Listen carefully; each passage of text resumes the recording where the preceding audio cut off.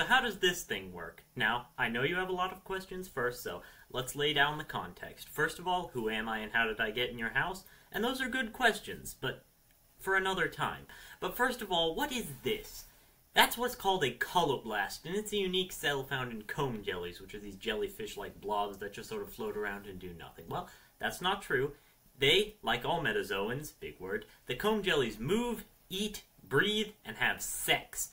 These guys help with goal number 2.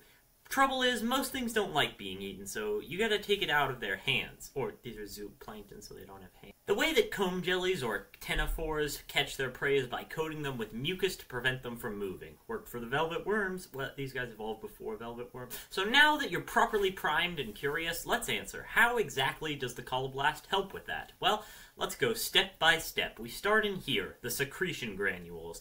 These guys are little balls that hold the mucus after the proteins making them up have been assembled throughout the cell. When called for, they send their mucus down the radii, these little tubes, to the spheroid body. So called because it's a body that's shaped like a sphere. This is the big container, and it's where things start to heat up. The nucleus, which is attached to the spheroid body, is of course responsible to making sure all of this is going according to plan.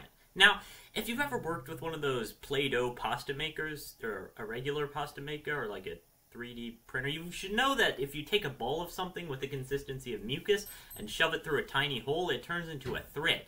This is what's called extrusion, and in Colloblasts it forms a giant ball of mucus into what's called a spiral filament. Why is it called that? Well, because it's then wrapped around the main body of the colloblast, which is referred to by 2 names. The top of it is called the collocyte, and the bottom of it is called the collopod. Although there's no clear cutoff point between the two, it's also coiled up into a spring, which means that there's tension in there and it's just waiting to break free. You may notice that if you tried to make a spring out of Play-Doh or real dough, it wouldn't bounce back, and you may wonder why the mucus would be any different. Well, the real difference is in scale. At our scale, you can make a spring out of metal. At a more giant scale, you can make a spring made out of rock. At the scale of a colloblast, you can make a spring made out of mucus. And if we went even further, you could make a spring made out of water. The spring is held like that by the plasma bridge. Think of it like when people put holes in paper so that it can tear more easily. This is called perforated paper, but that's not important. And just like perforated paper, it's meant to be torn apart. The system is already barely being held together, and if it brushes up against something, it explodes. The plasma bridge breaks, and all the pent-up energy transforms into a burst of motion, launching the spiral filament away from the comb jelly and trapping whatever hapless organism triggered the attack. And once you've been gooed, that's how you know you're screwed. I didn't like that. The process then resets, and if this were a YouTube short, now would be when the short looped.